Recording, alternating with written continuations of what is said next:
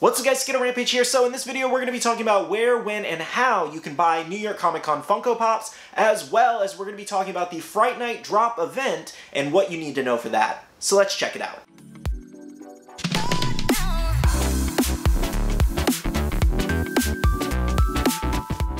Hey guys, welcome back to our second video of the day. Today we're going to be talking about the shared retailer guides and how, when, and where you can buy these Funko Pops. Now we're also going to be going over the Fright Night event. There is going to be a box of fun, just like Fun Days, that you can buy online as well as in person at the event that will be given away, but we'll jump into that a little bit later. So this is everything you need to know for the event if you're shopping the shared drop. We'll talk about Comic-Con in a second here, but for anybody who is not going to Comic-Con, make sure to listen. So over on October 7th, all of these exclusives are dropping on the Funko Shop as well as at their respective shared retailers that we're going to go over in a second at 6 a.m. PT. Now usually, just to let you guys know, usually it's not always at that time for the shared retailers. They like to do whatever they want.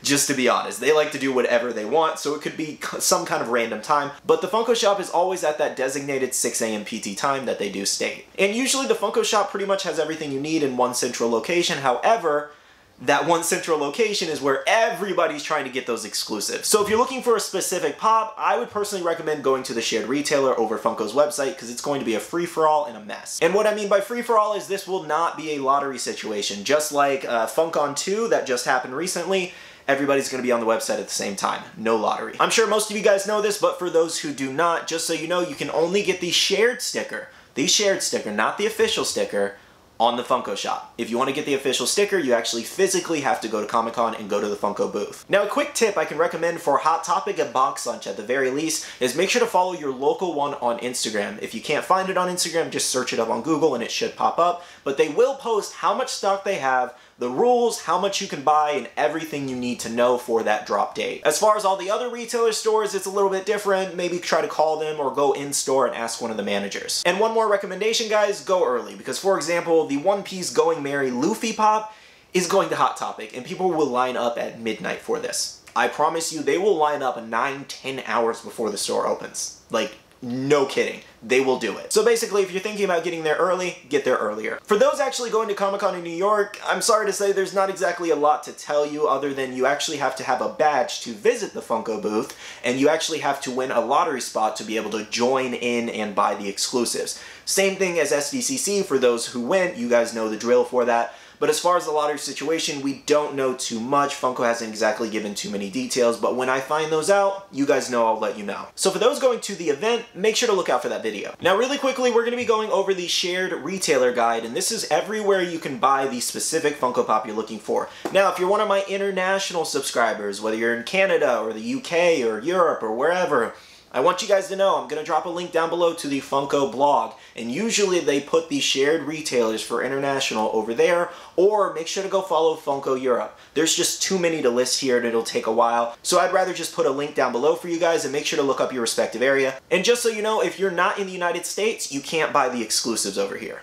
Now jumping into our shared list for the United States, we do have Box Lunch getting the Smee moment, as well as Books-A-Million getting the Rubik's Cube, Chalice getting one of the Gokus with the Kamehameha. We also do have a GameStop getting the Polaroid picture, as well as the G.I. Joe exclusive and the Yu-Gi-Oh! 6-inch pop. Ooh.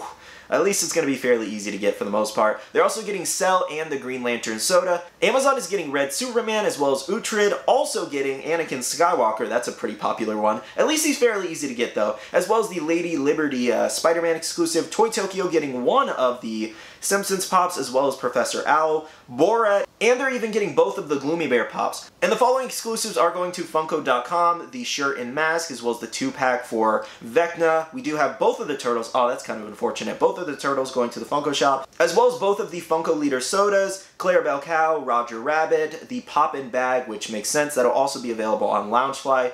Notorious B.I.G. They're also getting Steve from Blue's Clues, as well as Guy. They're also getting Itadori there, Yosemite Sam, Kaboom Clown, the little soda there of Grape Ape, as well as Nick Fury and the 2 Marvel sodas. It does look like FYE is getting the other Simpsons Pop, as well as Walgreens getting Aquaman there. Oh, that's going to be kind of hard to get. That's unfortunate. Target is getting the Parks and Rec, as well as Ted Lasso exclusives, Harry Potter, Groot, and Kayla. Reed Pop, of course, getting both mascots, the Pizza Rat and Pigeon, as well as Hot Topic getting the Going Merry. I'm kind of happy that Hot Topic is getting the Going Merry. That makes it fairly easy to get, which is awesome. Not too easy, but much easier than most places, as well as getting the other Goku, which I'm really excited about that one, the 2-pack from Oran Host Club, as well as Emperor Joker and the Crow Soda, Entertainment Earth getting Merida as well as Star Sapphire, and Walmart getting the remainder of the exclusives, and I'm really bummed that they're getting Swampfire from Ben 10. Oh my gosh. Oh, that's such a bummer! Oh, why do they have to get it? They got Supersonic, now they're getting Swampfire. That's a bummer. Well guys, that's our shared list for the United States. Let me know how you guys feel about it. The only one I'm really upset about is Swampfire, to be honest. The Turtles being Funko Shop, they're going to be a little difficult to get because they're definitely going to sell out, but other than that, I'm pretty happy with everything. Okay guys, that's everything you should need to know about New York Comic Con 2022. If you guys have any other questions, make sure to drop them down below, and I'll do my best to answer them for you. Now jumping into the Fright Night event, basically it's Fun Days, just Fright Night at New York Comic Con. Now over at Fright Night, we will have this box available that will have 3 sodas and 3 pops per box. There will be one online, as well as one given out at the actual Fright Night event that you have to purchase tickets for. And as far as those tickets, we don't have any information just yet, unfortunately, so again, once I find that out, I'll update you guys just like the lottery situation for New York Comic Con. Now, as far as the box online drop, there's not really too much information about that either, but we should find out fairly soon about that. Just a few things you do need to know about this event. It will be held on October 7th, which is Friday of New York Comic Con. You do need a badge from New York Comic Con to actually purchase tickets for this. I'm not exactly sure why they're doing it this way, but that's how they're doing it. And just to let you guys know, they will be checking IDs, and the tickets are limited to 2 per person. So if you're buying for your significant other, just know you can only buy 2. Another big important thing is that they will be checking IDs, so make sure your ID matches your ticket. And lastly, nothing is being sold at this event. It's very similar to Fun Days, just a lot smaller, unfortunately. I think there's only like 400-ish tickets available from what I last read, something around that. Fun Days was around 2,500 people. I was lucky enough to attend Fun Days. It was a great event, and I would love to be able to go to this event this year as well. Though with only 400 tickets available, I'm not really going to hold my breath on that, but it would be cool. Now that's everything you need to know about Fright Night. I'm sorry I don't really have much more information, but that's everything Funko has put out currently. Alright, that's everything for this video. If you guys have any other questions about anything about this event, I will do my best to answer them down below, but just know I don't have all the answers, unfortunately. But feel free to drop your question down below. Now to end off the video, I do want to say a big shout out to all my Patreon supporters. Thank you guys so much. I really do appreciate your love and support. If you guys want to check out the Patreon, the link is down below. We have a Patreon-only Discord where we share a lot of information, news, restocks, links, updates, and more.